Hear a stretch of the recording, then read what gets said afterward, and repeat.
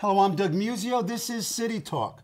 New York State, where budgets are months late, filling huge gaps with gimmicks and quick fixes, where an irresponsible legislature and ineffective executives are distrusted and dismissed, where the infrastructure is crumbling and where there is no coherent transportation strategy, where fare hikes and service cuts by the MTA are the norm.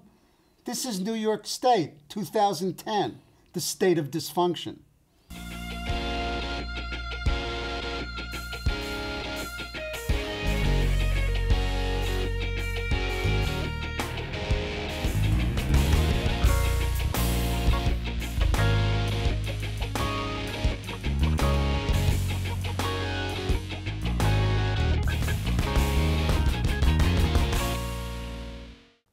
Welcome back, Lieutenant Governor Richard Ravitch.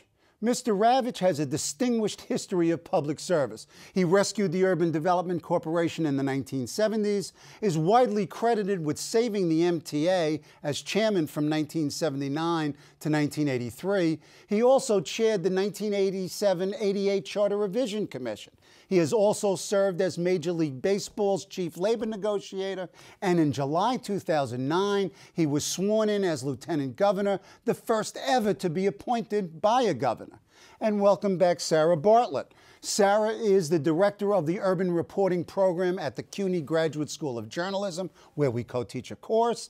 And prior to that, she held the Bloomberg Chair at Baruch College, following a distinguished career as writer and editor on business and economic issues for Businessweek, Fortune, and the New York Times. Along with hundreds of articles, she has written 2 books, Schools of Ground Zero and The Money Machine, How KKR Manufactured Power and Profits. Welcome back, Lieutenant Governor. Welcome back, Sarah. Last week we talked about Medicaid, which you, as you put it, has a gravitational pull on New York budget, a destructive gravitational pull. Today we'd like to talk about governance and infrastructure and higher education, what you've been working on as Lieutenant Governor. You've seen Albany from the inside, as they say, up close and personal. Describe sort of the state of governance in New York and what you as Lieutenant Governor and as a private citizen who's been looking at this for decades would advise the next governor or the people of the state of New York. Number one, I think that the way the government is characterized almost daily by the media is both unfair and inaccurate. I think most state governments suffer from functioning, in effect, in a cocoon. Most of them are located in other than the population centers of the states. They're inadequately covered by the press, and the peccadillos and transgressions are of much more newsworthiness in the light of reporters, because it's a lot easier intellectually to write about that kind of thing than it is to delve into the complicated issues of public policy. There is no connection between state government and the world of ideas, as there is in Washington, where there are think tanks on the right and the left. So they're very insulated. And they're devoid of ideas? No, that's probably unfair, but you have to understand the legislature gets blamed for New York having a history of budget deficits, but in point of fact, all of the one-shots in the last 20 years, that is asset sales or borrowings that were used to plug holes in the operating budgets, they were all initiated by the executive branch, not by the legislature. But it took the legislature to go along with it. It did, but it's very difficult. If a governor says, I have a way of postponing pain, it's very difficult for a legislature to say, hey, we're willing to impose pain, whereas you say it isn't necessary to do it. Now, do I wish that the legislature had stood up? Yes. But it was also part of the culture that dominated our whole society. We believed, as a matter of faith, that trees grow to the sky, that there was no problem we weren't smart enough to address successfully, that we had almost a genetic capacity to overcome every obstacle. And look at our history for 200 years. We have done that. And look what we did in the last 50 years when we overcame, on the whole, not totally yet, a history of racism that was a disgrace for a society like ours. We've accomplished extraordinary things. So there was an optimism in American life. And people thought bad times were always temporary, and the normalcy was good times, which was a rate of economic growth that would always bail you out of where you were. So when we had very good times, instead of providing for reserves for bad times, the government reduced taxes, which the public, which wealthy people clamored for. And therefore, when we hit bad times, we had no reserves. And we had to resort to gimmickry. So it was a problem as much of our culture. There were very few people who raised hell about that as citizens, for all the reasons I described. Well, now they're fighting mad, right? I mean, now they want to throw the bums out, and you've got the sort of the Tea Party phenomenon. And I mean, does that give you grounds for optimism? It gives me grounds for optimism to recognize that there's no point, there's no political gain pretending anymore. Obviously, I don't think the Tea Party people have substantive answers to anything. David Stockman, renowned as Ronald Reagan's budget director, wrote a piece recently which he said both parties are equally responsible for dragging us to the fiscal bottom as a nation. It's the dramatic way of putting it, but there's a lot of truth in it. As I've said, there's a whole new paradigm out there, and people are going to have to deal with it. What's your estimate of how big the budget deficit for New York State will be next year? Over $10 billion. How do you close that, or don't you close it? That's a very good question. I think that there are only a couple of ways of closing a budget of that kind. One is through cuts, and the other is through taxes. No borrowing. There are no fairy godmothers. Well, one of the things you proposed was to borrow, but to accept some responsibility, an independent body that would force us to the fire. Well, I proposed it. Actually, what I proposed was exactly what we did in 1975 in the city when we created MAC. We said, hey, there's no way the city can get to balanced budget right away. We have to give them 4 years, so let's create a borrowing mechanism in the interim for transitional purposes only, and that's what I suggested here. And the answer was no borrowing. What resulted, though? We had a budget that was months and months late, and it looks like it's put together with bubble gum and whatever. What's worse is there's a lot of borrowing in the plan. They're borrowing from the pension fund to make pension payments. They have a reduction in corporate tax credits, but when you read the fine, which they say it reduces taxes for corporations, but if you read the fine print of the bill, they have to pay it back in 3 years. So that's where I come from alone. So there's borrowing in there, despite the fact they all said there was no borrowing. So we've got this $10 billion hole. How do you fill it? How do you I just said, cross it? You don't. You have to. You have no choice. My guess is, well, I don't want to predict. I mean, I hope that Governor Cuomo is working on plans. I had also recommended that our fiscal year be moved from March 31st to June 30th, because it's absolutely absurd to expect a newly elected governor to 3 weeks after he is sworn in, or she is sworn in, to submit a budget that he's had a lot of time to study and prepare. So, but What I about, hope there'll be a sensible plan. one of the things that has a tremendous impact, obviously, is the state of the economy. And we just saw recent numbers that showed that New York State residents lost, there was a decline of 3.1% in personal income for the first time in 70 years.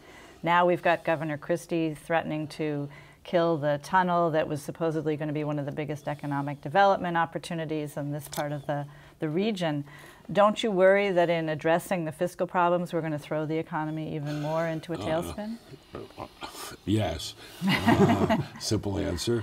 I have said repeatedly in 100 speeches in the course of the last year that our spending in K through 12 education and Medicaid is reflected in a decline in expenditures on higher education and on the public infrastructure. And if you think about it for a minute, if people say, hey, the most important and only way we can get out of this economic decline is through economic growth, cutting higher education and infrastructure does not strike me as the right formula to dig our way out of this and to start growing again.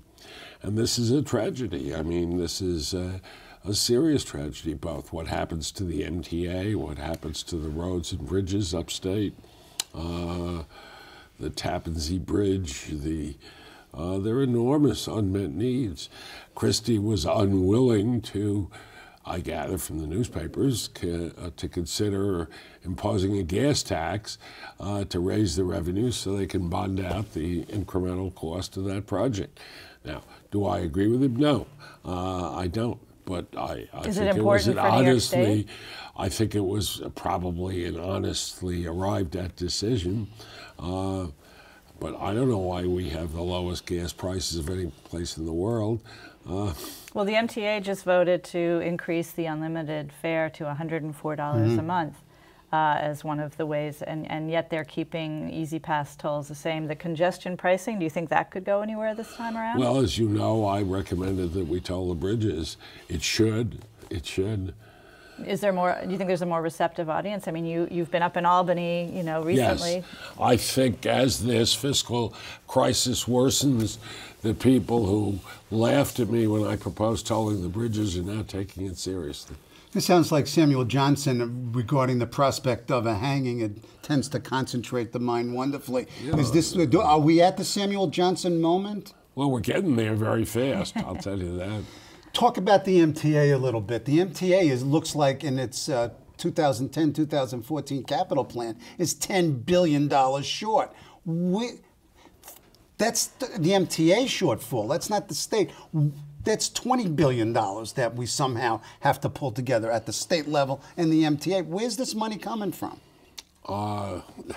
That's a very good question. The answer is that it's either going to come from enhanced tax revenues, enhanced user charges, enhanced federal contributions, and probably a combination of reducing the scope of the new projects that the MTA was hoping to bring about over the course of the next decade. Obama's just proposed a $50 billion infrastructure program. A good start, but nowhere near enough. I mean, if we need $10 billion in the MTA out of 50, this doesn't do it. It does not. How do you feel New York's prospects are for getting some help from the feds? Well, I think that, again, what you see playing out in Washington is very similar to what plays out here. And that's why I made reference earlier to the fact that we're caught in a total paralysis because the Democrats are being attacked for spending money that the federal government has to borrow to get its hands on. And therefore, particularly the Democrats who run in marginal districts, are very sensitive to voting for more deficit spending. And yet, without deficit spending, we're going to have more and more unemployment in this country. So, I mean, the bottom line is a lot of the problem confronting the state has less to do with government than the public, because the public doesn't want to raise the taxes to spend the money, but they want the services and programs that the money pays for. It's free lunch. So I think, you know, a lot of the blame has to go to the people. Nobody's telling the people it's your fault. That's right. Well, I wouldn't say their fault, but to say Well, they have partially very responsible. They have very unpleasant choices to make, and they oughtn't to believe the candidates for political office who tell them there's a cost-free way of getting out of this mess. That's what's so shocking about the Tea Party. When you look around the region, do you feel, and you compare that to what you know is going on in Europe and in Asia, do you feel that we have the kind of regional transportation sort of vision for the future that we need? And if not, what's lacking? What should we be focusing on if we want to remain competitive? We have to devote a lot more of the wealth of this country into public things than we have been willing to in the past. But specifically in New York, what do we need in order to be sort of a viable... Well, we need a comprehensive plan as to how to allocate our infrastructure spending, and we need new revenue sources to support the borrowing necessary to make those capital investments. You know, it's what people forget often is the fact that under our constitutional system, it's states that have the primary responsibility for the public infrastructure and within their borders. And about 80% of all infrastructure expenditures have historically been made by states.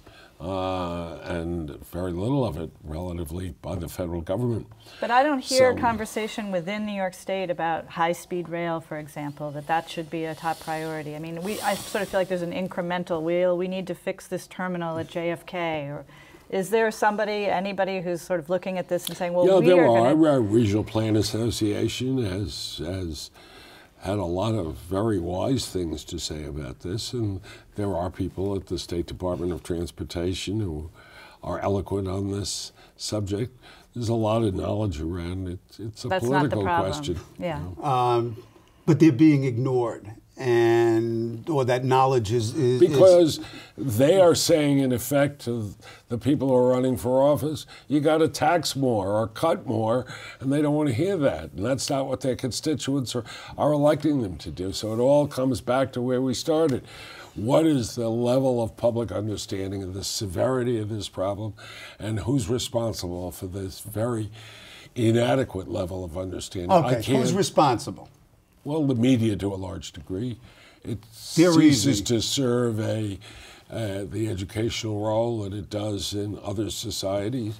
The collapse of the print media, the preoccupation with sex, frolic, crime, much more newsworthy than Well, let me like throw budgets. it back. I mean, as a member of the media and someone who's teaching students to be in the media, what we get back is, well, when the serious stories run, nobody reads them. You know, all the focus groups show that you don't spend more than 10 seconds with something that's actually substantial, and they all the public goes. If you look at the clicks online, it's all for the sex and the celebrities, and you know that we know that the industry is hurting from revenues. So, as a business proposition, can you put out a publication that actually focuses on serious ideas? You know, you may need a nonprofit media. Well, the United States has less of that than any society in the Western world, frankly, and certainly less than a dictatorship like China. But we need a lot more of that. We spend less money per capita on public and nonprofit news broadcasting. We have politicized the transmission of news in this country. On the blogs and even on network television between Fox News on the one hand and MSNBC on the other. How is somebody going to know what the truth is? Last week we talked about Medicaid, one of the so-called uncontrollable expenses for local and state governments. Another one of these is pension reform. And pensions are and have been a central topic of conversation over the last several months. And in fact, Deputy Mayor Wolfson said that the city's top priority in Albany, top of its legislative agenda, would be pension reform. Talk about the role of pensions in the current fiscal situation and what ought to Very be done? serious. Well, the city of New York has a particular problem since they are required to appropriate the money out of their expense budget every year to keep that pension whole. New York State had the best funded pension in the country, or one of the very best, but this year they started a practice which to me is scary. They call it pension smoothing, but in effect, they are borrowing from the pension fund in order to make the payments that they're statutorily obligated to make. To the pension fund. I mean, there's a real Twilight Zone quality to this. It is, and that's a very bad sign. Who's saying no? They started that in Jersey under Christie Todd Whitman. They made assumptions about rates of return that were absolutely insane. And now I'm told the Jersey pension fund is less than 50% funded, which means that sometime in the next decade, they're going to have to pay pension benefits out of current appropriations. Now, if you were the philosopher king, what might you do with the pension situation? Well, I would first of all I would make sure that any new employee was not entitled to the same level of benefits that people get today. With the so-called, Tier 5? Tier 5. Well, I think you've got to examine additional tiers as well. Okay. Number two, you have to examine very carefully as to what extent, and it varies from jurisdiction to jurisdiction, whether you can reconstitute existing benefits in a fashion. Makes more sense. Politically. Isn't that contractually set? Well, yes, but again, so are all the debt obligations, and so are all of there are a lot of contracts to build the Second Avenue subway, but if there ain't cash, something's got to give. And I think, as I've said before, the problem isn't one of these things independently of all the other things. So everybody's going to have to put, to use the vernacular, some skin in the game to solve this problem, because you cannot take it out on the backs of public employees entirely. What's next for Richard Ravitch? You stepped down as Lieutenant Governor on December 31st. Are you finished fixing, Mr. Fix-It? Well, I'm going to spend some time with my family. I'm probably going to write a book. I'm probably going to do a little teaching, and I can't keep my mouth shut, so I'll probably end up commenting on the passing scene. Okay, talk about higher education. What is state policy? What are the deficiencies in state policy, and what ought to be state policy? Well, people don't understand that in the United States there are 3 kids in public universities for every 1 kid in a private university. And it's public universities around the country that are being hurt significantly by the fiscal crisis that besets all states. Look, California, the greatest state university system in the country, it's been decimated. New York has more applications this year because of the economy, no doubt, than they've ever had before, and they're being cut once again in the state budget. And the amount of dollars is that's not what breaks the bank. It's just that the constituencies that care about that aren't as powerful as some of the constituencies we talked about earlier in this program. Have you ever looked at the structure of the SUNY and the CUNY systems and wondered whether there's ways to rationalize that Yes. to get more out of it? And are there some concrete suggestions that? I think it's something that the next governor's got to look at very, very carefully. Does that mean I really shrinking? do. Wouldn't that sort of fight what you just said about how important it is? Well, I don't think necessarily shrinking is the answer, but I think that there are a lot of things that can be examined, including the right to set their own tuition rates. Mm-hmm. They're not going to commit suicide. The legislature refused to do that this year. It was a something the governor pressed very hard. Made a lot of sense to me. Bad legislative decision.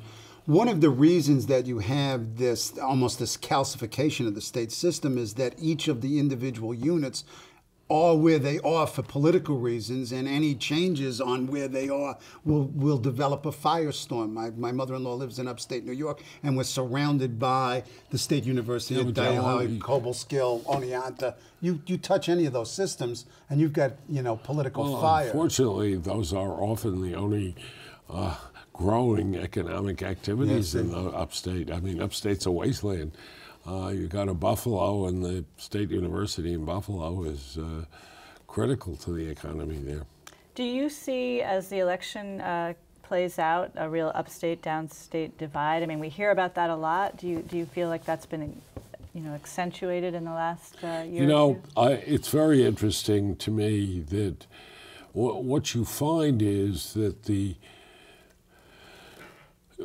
elected officials from the central cities have one orientation. The elected representatives of the suburban areas are far more conscious today and sensitive to the level of tax issue than so it's no surprise that the Democrats had difficulty putting 32 votes together for anything in the Senate. It was not because the leadership didn't try, it was because there were contrary interests. And you see the same thing happening in Washington in a funny sense. So by definition, when the Democrats control a legislative body, they had to have done that by electing people from suburban areas whose economic and social interests are different from the people who represent the poorest parts of our cities. So there we are, different interests, different politics, makes the game fun. Once again, my special thanks to Lieutenant Governor Richard Ravitch and Professor Sarah Bartlett for being on the show. And this concludes the second part of a two-part conversation. See you next week.